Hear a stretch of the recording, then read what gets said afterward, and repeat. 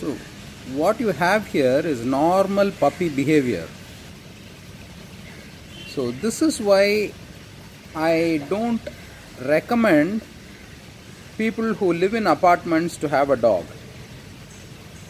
For a dog to have a healthy, balanced life, it needs to have access to at least some 500 square feet of soil where it can lie down in the sun, roll around in the sand, dig, pee and poo if it has to, and all that.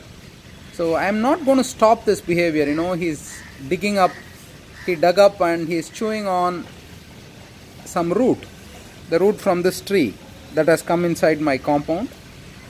So all this is just quite normal. I don't fuss about it. It is what it is. If he throws up, then I just scoop it up and throw it away. So